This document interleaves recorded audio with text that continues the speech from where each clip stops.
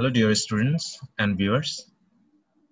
Welcome to online English class in my YouTube channel You Can Learn English.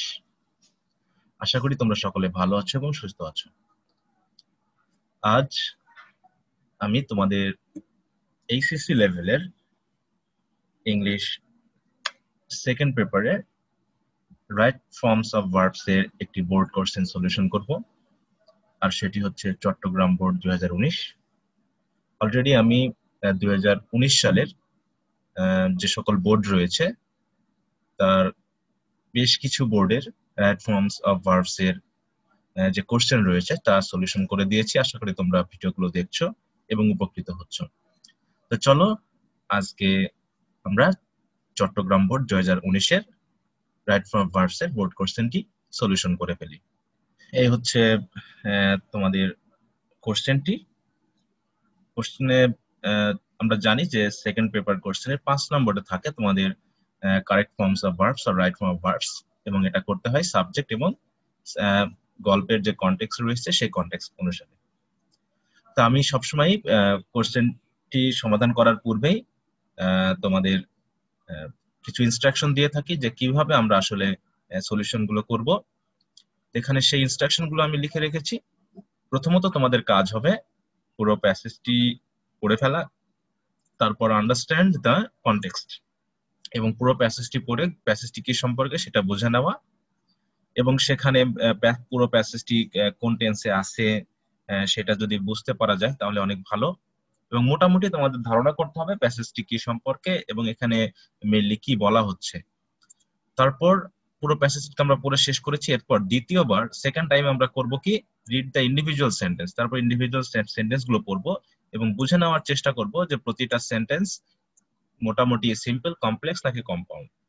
এটা ধরে নেওয়ার পরেই আমাদের কাজ হবে যে প্রতিটা সেন্টেন্সে অথবা প্রতিটা কমপ্লেক্স বা কম্পাউন্ড সেন্টেন্সের যে ক্লজ রয়েছে সেখানে যে ব্র্যাকেটের ভিতর যে ভার্বটি থাকে সেই ভার্বটিকে আমাকে বুঝে নিতে হবে যে এটাকে ফাইনাইট করতে হবে নাকি নন ফাইনাইট করতে হবে। কিভাবে বুঝবো তা আমি অলরেডি নির্দেশনা অন্যান্য ভিডিওগুলোতে দিয়েছি। এই ভিডিওতেও আলোচনা করব আমরা যেন সহজে বুঝতে পারি যে আসলে ভার্বটিকে ফাইনাইট নাকি নন ফাইনাইট করব। এরপর এই ফাইনাইট নাকি নন ফাইনাইট এর উপর ডিপেন্ড করে যদি ভার্বটা ফাইনাইট ভার্ব করতে হয় তাহলে সেখানে টেন্সের ব্যাপারটাও ভাবতে হবে এবং ভয়েসের ব্যাপারটাও ভাবতে হবে। আর যদি নন ফাইনাইট ভার্ব হয় তাহলে তো আমাদের নন ফাইনাইট ভার্বের যে তিনটি রূপ রয়েছে, জেরান্ড, ইনফিনিট এবং পার্টিসিপল, এই তিনটার মধ্যে কোনটা হতে পারে সেটা আমাদের বুঝে নিতে হবে। তো এই 5টা ধাপ আমরা বরাবরই প্রত্যেকটা ক্ষেত্রেই ফলো করব, তাহলে দেখবা যে আমাদের রাইট ফর্ম ভার্বস গুলো মোটামুটি আমরা রাইটলি উপস্থাপন করতে পারবো। ঠিক আছে? সরি। তাহলে আমরা প্যাসেজটি একবার পুরো পড়ে নিই এবং পড়ার সময় আমরা কারেক্ট করার চেষ্টা করব না, জাস্ট যেটা যেভাবে আছে সেগুলো পড়ে আমরা হালকা ধারণা নেওয়ার চেষ্টা করব যে প্যাসেজটি আসলে কি সম্পর্কে এবং টেন্সটা কি হতে পারে। Man is a social and rational being. মানুষ হচ্ছে সামাজিক এবং যুক্তিপরায়ণ একটা জাতি, তাই না? যুক্তিতে বিশ্বাস করে। He have freedom of choice, thought and expression. অতএব তার রয়েছে পছন্দ, চিন্তা এবং তার মনোভাব প্রকাশের স্বাধীনতা, তাই না? ফ্রিডম মানে স্বাধীনতা তার আছে এটা। বাট এভরিবডি শুড কনসিডার, কিন্তু প্রত্যেকেরই বিবেচনা করা উচিত, that he is not the only person in a society, যে সমাজে সেই একমাত্র ব্যক্তি নয়। দেয়ার B many persons in the society, সমাজে আরো অনেক মানুষ রয়েছে। And they have the same right, এবং তাদেরও একই ধরনের অধিকার রয়েছে, that one expect from one society, যা একজন তার সোসাইটি থেকে প্রত্যাশা করে।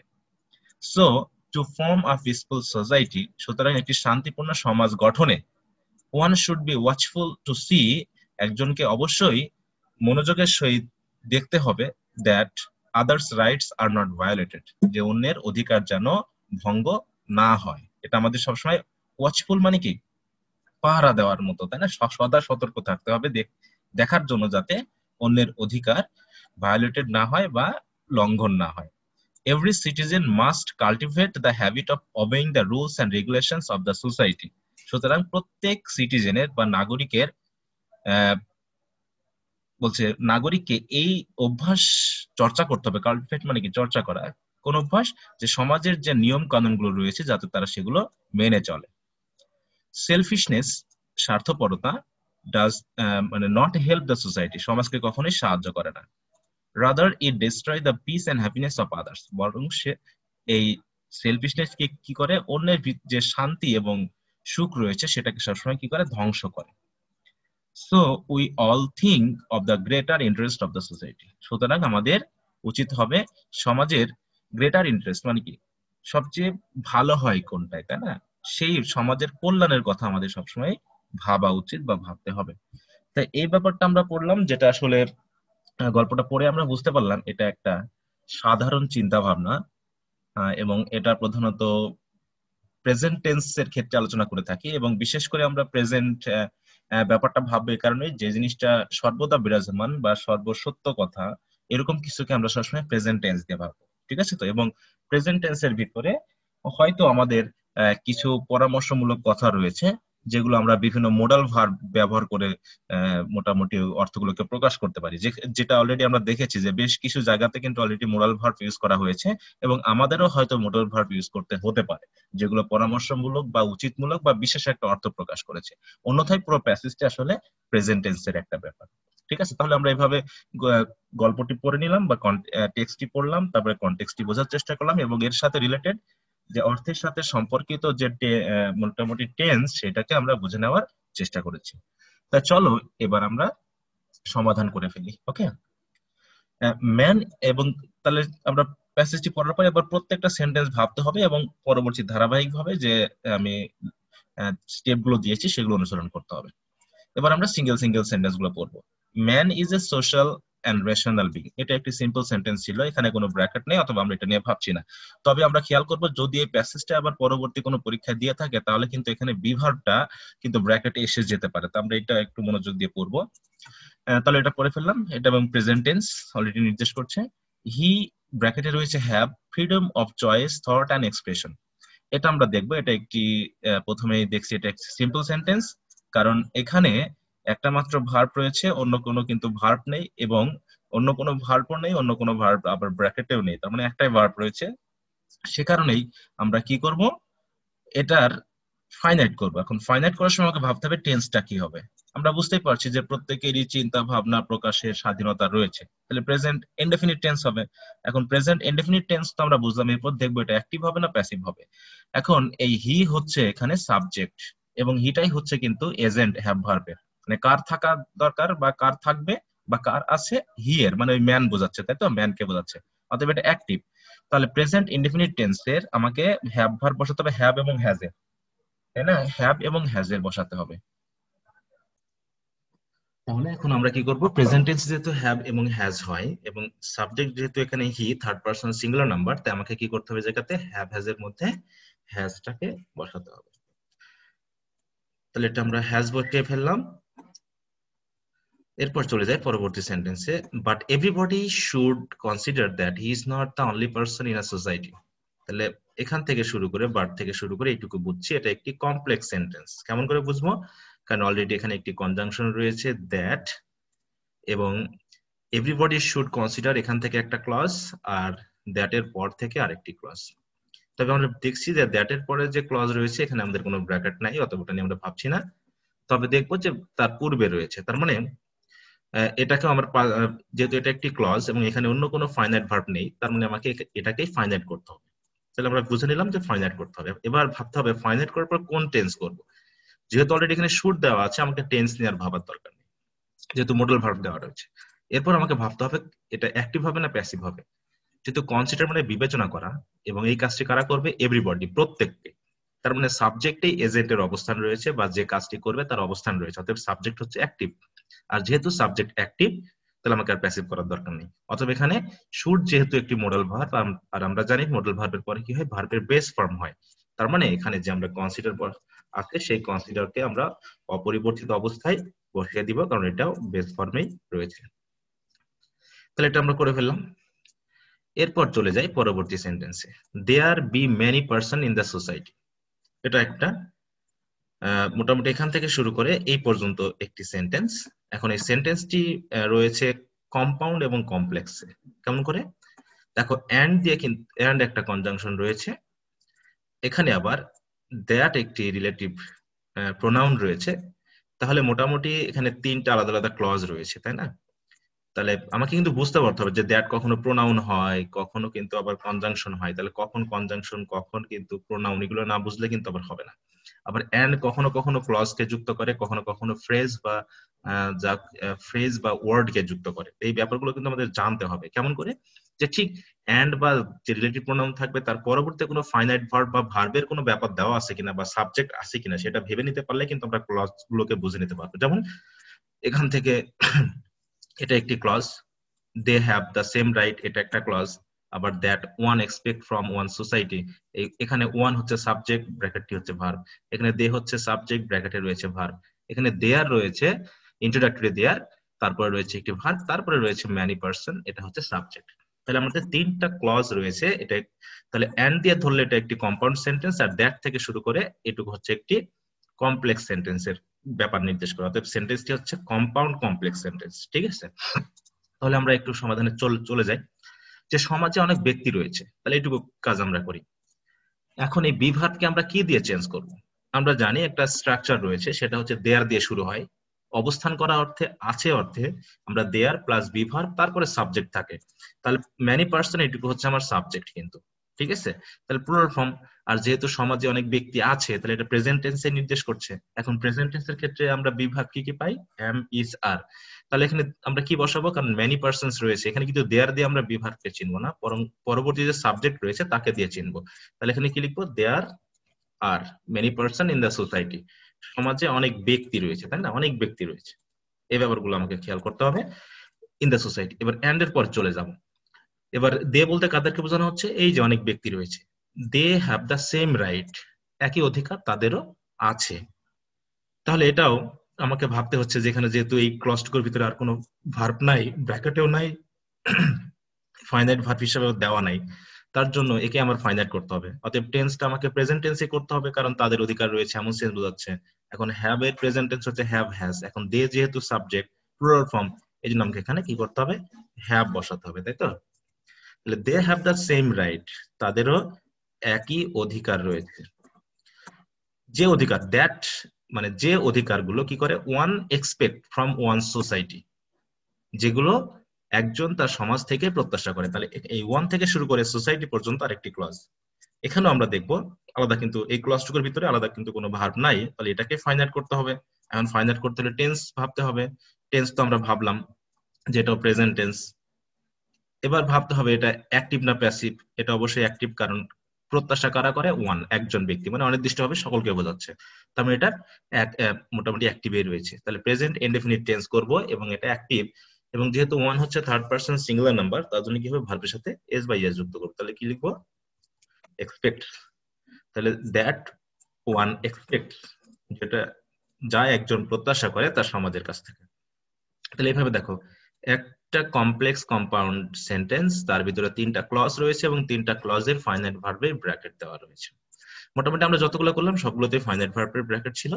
এরপর দেখো পরবর্তী sentence, to form a peaceful society, এটা একটি অংশ। One should be watchful two see that others rights are not violated. তাহলে এই অংশ, সেন্টেন্সটিও হচ্ছে একটি সিম্পল সেন্টেন্স, যদিও এখানে একটি অংশ রয়েছে কমা দিয়ে, কিন্তু এটা হচ্ছে একটি ফ্রেজ। কারণ দেখো, এই যে ফর্ম যে ভার্বটি রয়েছে তার পূর্বে কিন্তু এটা টু দেওয়া রয়েছে, তাহলে এটাকে ইনফিনিটিভ করতে আমরা বুঝতে পারছি। এবং এখানে দেখো আর কোনো সাবজেক্ট নেই, তার মানে এটা নন ফাইনাইট ভার্ব, এবং এটুকু হচ্ছে একটি phrase. R one should be watchful, এখান থেকে শুরু করে ভায়োলেটেড পর্যন্ত, এটা কিন্তু একটি কমপ্লেক্স সেন্টেন্স। কেমন করে বুঝলাম? কারণ এই দ্যাট একটি কনজাংশন অলরেডি রয়েছে, এবং তারপরে দেখো এই দ্যাটের আগ পর্যন্ত যে ক্লজ, তারও একটা ফাইনাইট ভার্ব রয়েছে, শুড বি। টু সি যদিও এটা নন ফাইনাইট ভার্ব, এটা তো আলাদা ব্যাপার।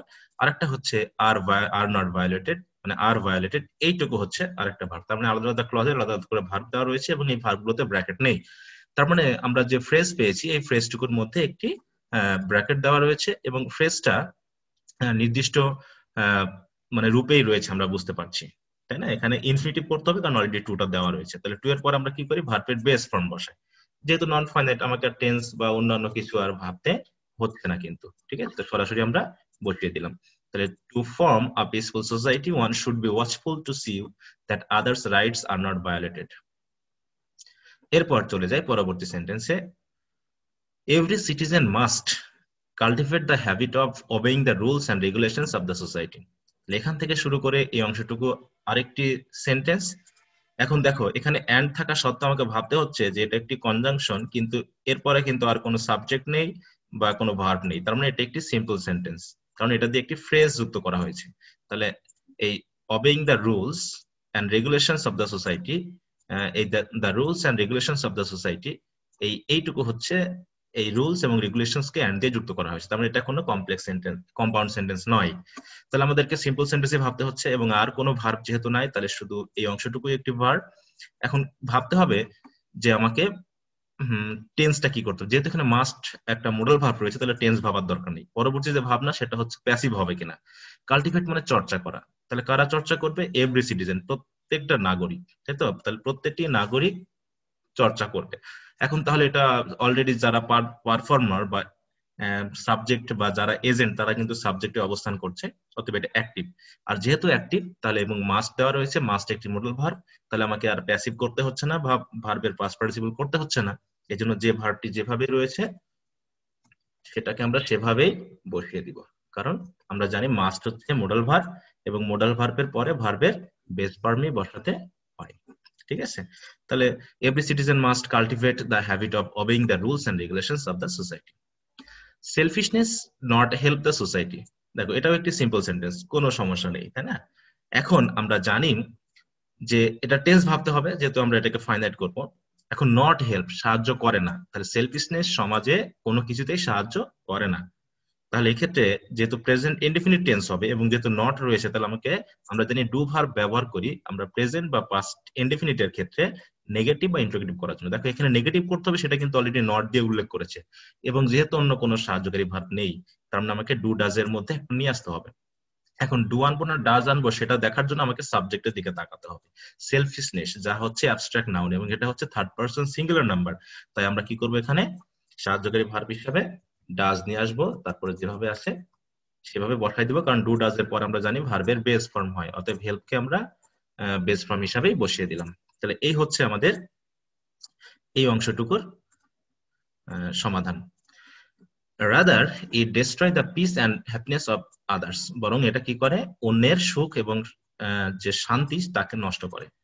তাহলে এখানেও কিন্তু এটা সিম্পল সেন্টেন্স, এবং ডিস্ট্রয় যেহেতু আমাদের ভার্ব এবং এটা ফাইনাইট করতে হবে, এবং এটা চিরন্তন সত্য যে সেলফিশনেস সমাজে শান্তি বা সুখ বিনষ্ট করে, তাহলে এটাকে আমরা কি করব? প্রেজেন্ট ইনডেফিনিট টেন্সে করব। এখন অ্যাক্টিভ না প্যাসিভ? এখন ইট বলতে আমরা সেলফিশনেস কে বোঝাচ্ছি, অতএব এটাই এজেন্ট, অতএব এটা অ্যাক্টিভে করব। আর যেহেতু প্রেজেন্ট ইনডেফিনিট টেন্স, তাই কি হবে? ইট যেহেতু থার্ড পারসন সিঙ্গুলার নাম্বার, তাই ভার্বের সাথে আমাকে এস বাই এস করতে হবে, তাই না? ডেস্ট্রয়েস, হ্যাঁ, তাহলে ইট ডেস্ট্রয়েস the piece and happiness of others.